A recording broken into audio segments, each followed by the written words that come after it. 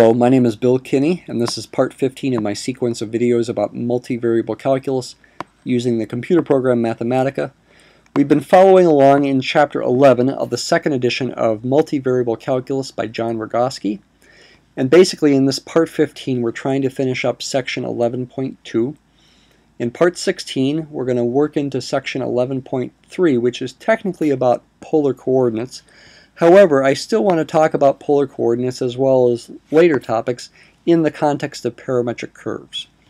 In this video, our goal is to find the exact distance traveled, or arc length, along a very special kind of curve called a cycloid, and we can think of that as a parametric curve. Here is the example.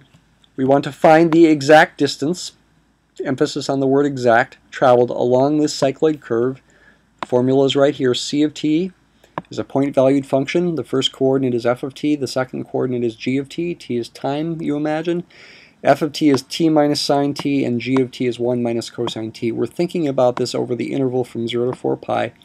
And I want to find this exact distance traveled both as a function of time, dist of t, giving you the distance traveled from time 0 to time t, and at the ending value of t, t equals 4 pi, we want to find dist of 4 pi.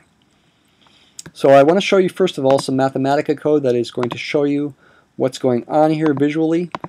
I'm not explaining this code here. We're just going to look at the output. Up in the upper left corner here you see a graph in the xy plane of a circle and a dot at the very bottom of the circle at the origin. You want to imagine the circle to be a wheel and the dot is a point on the wheel, and what we're doing is we're following the motion of the dot as the wheel moves along the x-axis. And the curve that it follows is called a cycloid, and that's the curve whose length we want to find, whose arc length we want to find. We want to find the distance traveled by this point through space here. The graph in the upper right is the graph of the y-coordinate of the point as a function of time, so it's keeping track vertically of what's going on. The graph down here, that's smaller than it should be, but I couldn't get it to work out nicely any other way, is the graph of the x-coordinate of the point as it moves. It keeps track of the left-right motion. Here the motion is always to the right.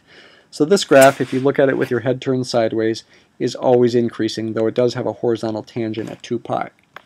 In the lower right we have the speed of function, that's red. It gives you the instantaneous speed at any moment in time. And here the blue curve, that's the distance traveled function. This is the one whose formula we are after, and we are also after its value at 4 pi, which looks like it's around 16 or so. But we want an exact answer. So we need to do some math now. You want to have a piece of paper ready so you can do the calculations and check what's going on here. We want to first calculate a simplified formula for the speed. You should do that right now. Use this formula that I've highlighted. I will use Mathematica to do my calculation. You should pause it.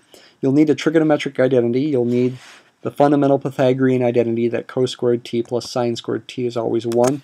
And here's what you should get.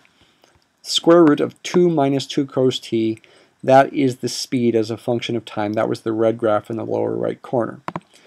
We now want to use this to find the distance traveled as a function of time. I'm going to do this in text mode here. I've talked about in previous videos that if you're starting the motion at time 0 and you don't count any motion at that moment in time, you want a particular antiderivative whose graph goes through the origin. You want to integrate the speed from 0 to t to get that right distance traveled. I do use a different letter here for my variable of integration. I want to emphasize that t is in the upper limit of the integral. So I use a different letter. How about the Greek version of t, which is tau? So this is the integral that we must do for this particular speed function. So that's going to simplify to square root of 2 minus 2 cos tau d tau. Alright, that's the integral to do. As with many integrals involving trig functions, you need to use a trigonometric identity to help you solve it. And the one that's useful here is the fact that sine squared of any angle theta equals 1/2 minus 1/2 cosine of 2 times that angle, no matter what theta is. Okay? Think about how this might be useful. I hope you can figure it out. If we take the right-hand side here and replace the 2 theta with a tau, and also multiply it by 4, we will get this exact expression under the square root. So in fact, this integral will be the integral of the square root of 4 times the sine squared of tau over 2. If tau is 2 theta, then theta will be tau over 2. So let's go ahead and copy and paste this down here. So the integral that we're after can be written as the integral of the square root of 4 sine squared tau over 2. I hope you look at that and say that looks more promising than the first integral. For one thing, we can take the square root of 4 as 2 and bring it out in front of the integral. You do have to be careful with the square root. Technically speaking, the square root of sine squared of tau over 2 is not sine of tau over 2. It is the absolute value of sine of tau over 2. That is relevant here. It is something that's going to make this problem a little extra tricky. T is varying from 0 to 4 pi. When t itself is between 0 and 2 pi, then t over 2 will be between 0 and pi, and the sign will be positive, non-negative at least. And when t is between 2 pi and 4 pi, then you're going to have to use a negative sign in there. So again, when t is between 0 and 2 pi, the absolute value of sine of t over 2 will be equal to sine of t over 2. And when t is between 2 pi and 4 pi, the absolute value of the sine of t over 2 will be the opposite of the sine of t over 2. That will be relevant here, okay? So we need to think about this. Let's do case 1. T is between 0 and 2 pi. That'll be the easy case. The distance traveled, dist of t, will equal in that case this, well, in other cases it'll equal this integral, but in this case you can get rid of the absolute value signs, and this is a fairly easy integral to do. You'll get negative 4 cosine tau over 2, where tau goes between 0 and t,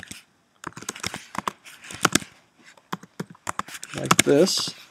And when you do that, you'll get, if you're careful, you'll get 4 minus 4 cosine t over 2. So there's the answer in case 1, when t is between 0 and 2 pi. How about case 2? That's trickier. By the way, if t is between 0 and 2 pi, then so is tau for this integral. In case 2, t is now between 0 and 4 pi. I need the absolute value sign back in here. Let's copy and paste this back down here. This is still true. That fact right there is true. But the rest of this does not work anymore. What you want to do is you want to split this up into the sum of two integrals. An integral from 0 to 2 pi of sine of tau over 2, positive, plus an integral from 2 pi to t of the absolute value of sine of tau over 2, which will be negative sine of tau over 2, so I can change this plus sign to a minus sign.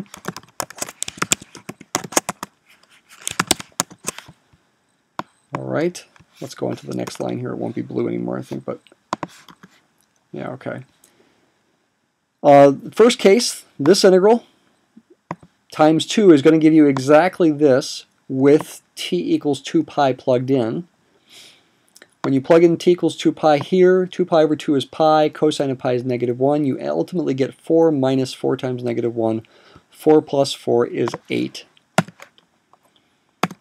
For the next one, doing this integral here, I'm going to put the 2 along in there as well. I'm going to get a plus 4 cosine of tau over 2, and for that part, again, tau will go from 2 pi up to t. Alright, when you plug in tau equals 2 pi, you get 2 pi over 2, which is pi. Cosine of pi again is negative 1. So ultimately what you're going to get here is 8 plus 4 cosine of t over 2 minus -4, which will be +4. This 8 will become, and 8 plus 4 is 12. So this is going to be the formula that you get in case 2. And that's the answer as far as dist of t. Combine these two cases into a piecewise function. We can also now find dist of 4 pi. Again, I want text mode here. Dist of 4 pi, the total distance traveled will be 12 plus 4 cosine of 2 pi. Cosine of 2 pi is 1, so you get 12 plus 4, you get 16 here. That's the total distance traveled as t goes from 0 to 4 pi.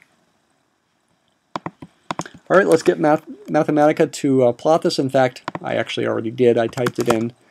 Here's how you could type it into Mathematica. Dist of t, you could use the piecewise function down here.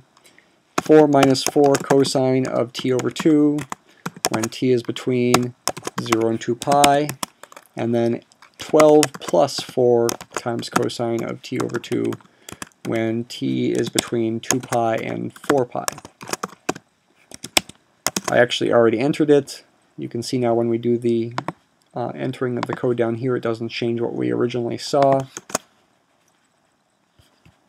We will see the distance function is a continuous function. There it is, the blue graph down there. That's what we were after. As far as an approximation for dist of 4 pi, it was exactly 16 actually, yes. All right, here's your exercise. Basically, you're just generalizing what I did. You have this arbitrary r in there. So the answer is going to depend on r. Here's dist of t in the first case. Here's dist of t in the second case. And the total distance traveled over 4 pi units of time is 8r. And when you enter all this stuff to see the animation,